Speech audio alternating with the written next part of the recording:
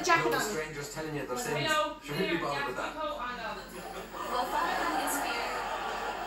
Father Hackett's view was so great. If you climb the highest mountain, cross the river deep, maybe you'll find it's never as easy as it first appears.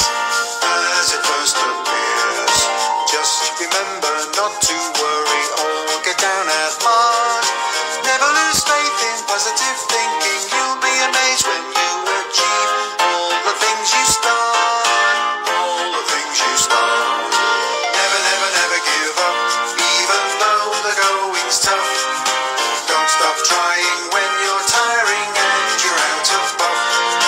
Never, never, never give up, even though you're feeling rough. If at first you don't succeed, never, never, never give up. Worse than that, Ken. She was saying fuck. You're obsessed. Could be our father's house. Seriously, who's that woman? Anyway, who'd have thought Father Jack had £500,000? He said a word about it. Theirs was lying in a bank account all these years. How did he get it on in the first place?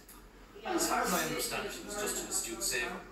He tried to avoid giving money to charity. He would wear trousers during the summer. That obviously saved a couple of bottles. Horse. All right, Jess. A great priest. First priest to denounce the Beatles.